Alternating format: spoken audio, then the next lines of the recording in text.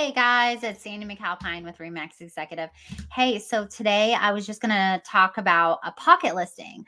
What is a pocket listing? So a pocket listing is like when an agent knows of a property that is not listed.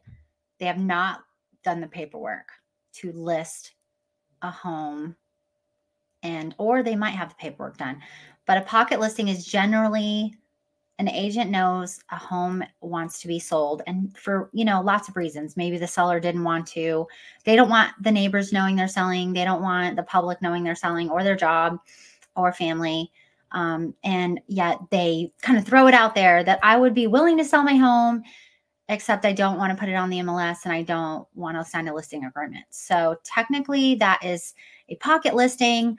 I know that the National Association of Realtors tried to cut down on pocket listings with agents because what was happening is a lot of sales were being sold behind the scenes and not really recorded on MLS. So the MLS sales weren't actually significant or showing what was actually happening, right? So, just to give the open market a chance at your home, right? If you only sell it behind the scenes, you have no idea what an open market might have paid you more for your home, or what actually would have happened.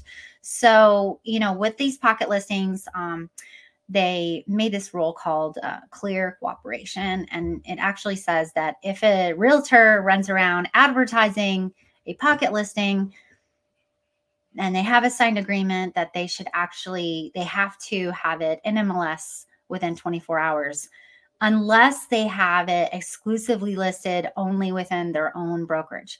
So that would mean like they got a signed listing agreement, but it's only being advertised within the brokerage itself and not online.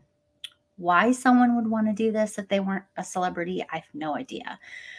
But that is what a pocket listing is. If you have any other questions about types of listings, you can always ask me at sandyisyouragent.com or mcalpineteam.com.